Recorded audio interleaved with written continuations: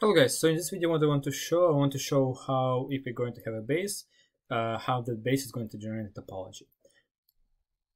Basically, the whole idea, what we have done so far, that we have some, let's say, non-empty set X. And from this non-empty set X, we're going to produce a power set P of X. And remember that the power set is going to be just a set where each element is going to be a subset of X. And then using this power set, we can produce two objects. The first object is going to be topology tau, which is going to be just a subset of the power set P of X. And the second object is going to be basis B. And how are we going to distinguish that?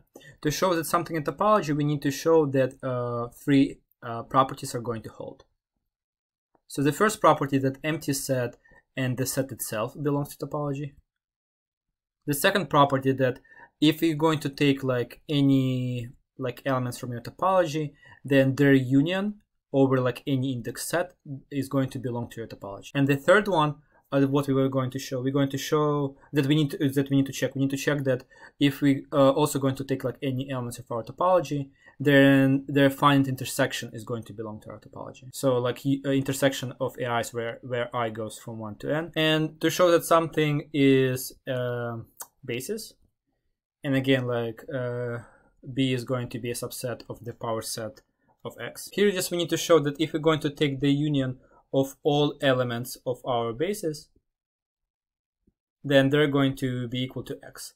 And the second one, I'm going to just a sketch diagram, you can check it in my previous video. That means if I'm going to take any non-empty intersection of the elements of my basis, so in other words, U intersection V is non-empty. And if I'm going to take any element inside the intersection, I always can find some other element W, such that X belongs to W and W belongs to, and remember, W belongs to my basis. Okay, so you can see right now we study these two objects where we have these properties. So what I want to show that right now how we're going to move from the basis to our topology. So as a step number one, what do we have? We're going to say we have some set X, and then let's fix some basis B. So first, remember that every time when we have some element A belongs to our topology, then this A is called an open set. So when we're going to fix our basis, then how are we going to define our topology? In other words, how are we going to define the open sets? So we're going to define the open set in the following. We're going to say that some subset A of X, every time when I'm going to choose any element of my set, then I can find some element of my basis. In other words, there exists some U then belong to B, such that my X is going to belong to U, and U is going to be a subset of A. If I'm going to sketch the picture for that, then this is going to be my A. I'm fixing some X, and inside I can find U, which is going to belong to B.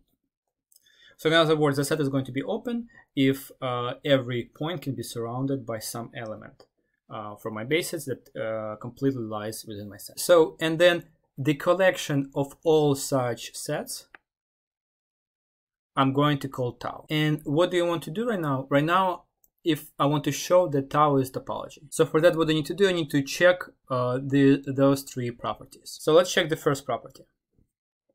So for the first property, I want to show that the empty set and X belongs to tau. That empty set is trivial because to check that something is open, I need to choose elements in my set, but my empty set is empty, so there's no elements. So there's no element such that something is going to go wrong. So that's why the empty set is going to be open, or in other words, belongs to our topology.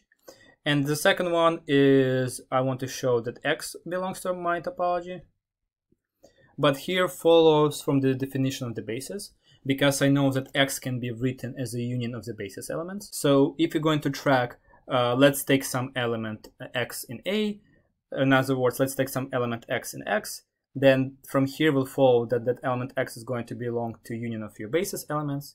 And since X belongs to the union of sets, then from here follows that X belongs for some U. Sorry, that X belongs to U, they're U. Okay. And from here will follow that our original set X is open because the choice of X was arbitrary, so that works for any x. Okay, and here we're done with the first property. Then let's check the second property. So for the second property, what do I want to show? I want to show that if I'm going to choose some elements a, actually let's show the following. Let's choose element a and b in our topology, because if I'm going to show that that works for the union of two sets, then I can show that it works for any arbitrary sets. So if I'm going to choose a, b, and that belongs to topology, I want to show that a union b also belong to my topology. But this is kind of trivial, because what do you want to show? I want to show that a union b is going to be open according to this definition. But to show that something is open, I need to choose the elements that belongs to my set. So if I'm going to choose that x belongs to a union b, then from here will follow that x belongs to a or x belongs to b. And you can see that x belongs to a and x belongs to b, it's already covered, because a and b belongs to our topology. So that's why you choose that x belongs to the union, and then you have like two possible choices, but those two possible choices are already like considered. So that's why a union b is going to belong to our topology. And you can see using this argument, it's going to be really easy to generalize this for. Okay, and finally, let's show the same for the intersection of two opens. So I'm going to take a union b that belongs to my topology. Then I want to show a intersection b also belongs to my topology. And here I'm going to sketch a picture. So I'm going to take, this is my A, and this is my B. Yeah, I need to make my B slightly bigger.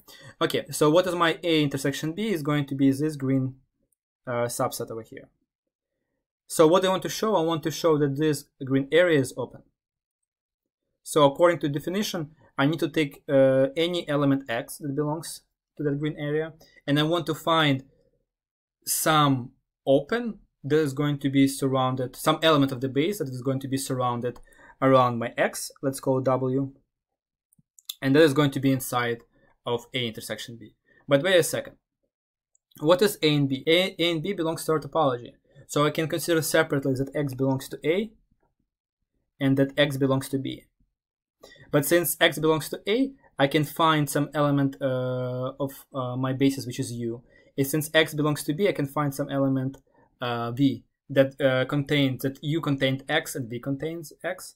And then what I can do, I can take the intersection. So in other words, I can replace my a and b with u and v. So right now I have intersection of u and v, which is obviously an empty since I have this element x inside.